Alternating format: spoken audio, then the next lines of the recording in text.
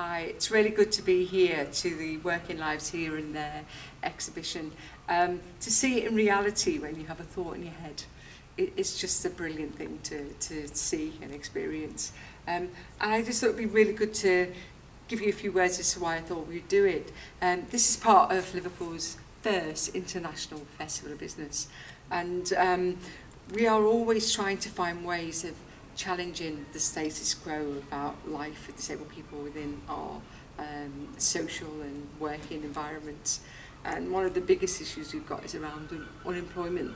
And last year I was given a few talks at different dinners about unemployment issues for disabled people.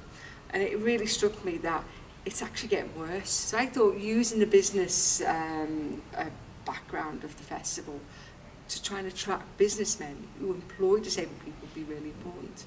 So I had this idea of having 12 pictures of people working from here and in Liverpool to help attract business people's thinking about everyday life here. And then I thought, with the way we're working as an organisation, linking with other countries and seeing the other issues that are actually happening around their social interactions and everyday life opportunities, unemployment is an even bigger issue in some of the more developing countries.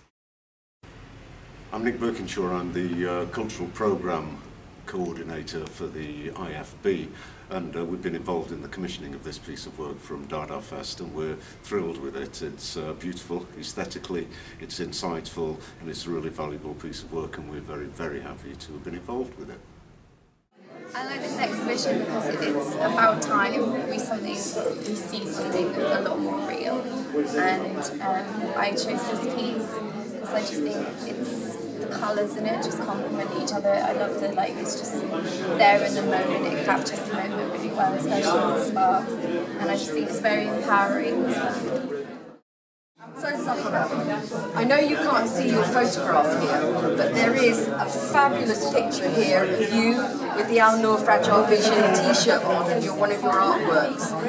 What does it feel like coming all the way from Saudi Arabia to see your picture in this exhibition? It's a very lovely feeling, and even though you can't see the photograph, she was able to share a very important message with everyone.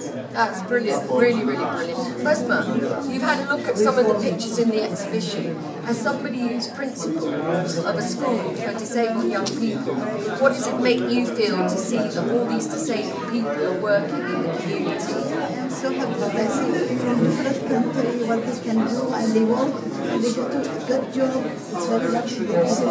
And it's your ambition for all your students that did in Bahrain to have similar opportunities. Freya, you've come over also from Bahrain. What do you think about this exhibition? Is it something that could happen in Bahrain? Yes, I think it is something that could happen in Bahrain. And I was talking earlier with some of the guests around and just saying how it's actually a very simple exhibition but quite effective. I think it conveys the message very clearly. And I think if more people come and view this, especially business owners and employers, I think it will send a very positive message to them on the importance of employing people with disabilities.